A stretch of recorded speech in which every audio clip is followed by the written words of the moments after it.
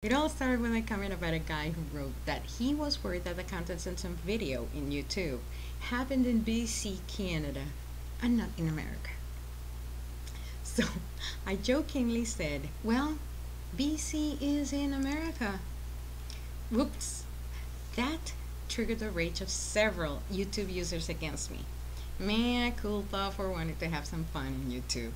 One of them ousted his wisdom by saying, and I gotta put this on the screen so you can see. LOL, a continent, what, sorry to say, but America is a country. North America is a continent.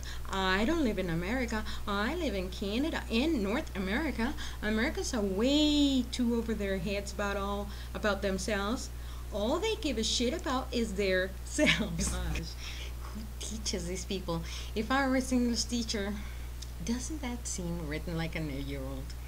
Okay, that's only part of it, because I left out the insults, the name calling, and the violence in this guy. And then there's this another bright YouTube user who shouted that just because Canada is part of North America, he was not an American. Okay, he's not. Okay, so maybe he was born in Africa, the continent, and so yeah, he's not an American. But I think that's what he meant. So North America is where? If there's North America and South America, then it's really an America. The fact that citizens of the United States of America love to call their land America does not mean that America is a country. It's a nickname they use to call their land. If you're born in Argentina, you're an American. If you're born in Mexico, you are an American. There's no way to erase that.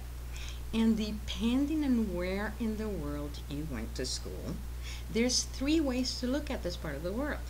Some countries teach you that there's one and only one America, one continent on this side of the earth. Then others teach you that America is divided into 2, North and South. And then there's others that teach you that it is divided into 3, North, Central, and South America. In this part of the world, we have Canada, the United States, and Mexico. And they all belong to a part of America called North America. Okay? Nothing you say will ever change the fact that America is not a country. You know what? I'll just finish with a map here. And to those of you out there who want to leave a nasty, violent, screaming with rage comment about my wisdom or the lack of yours, be my guest.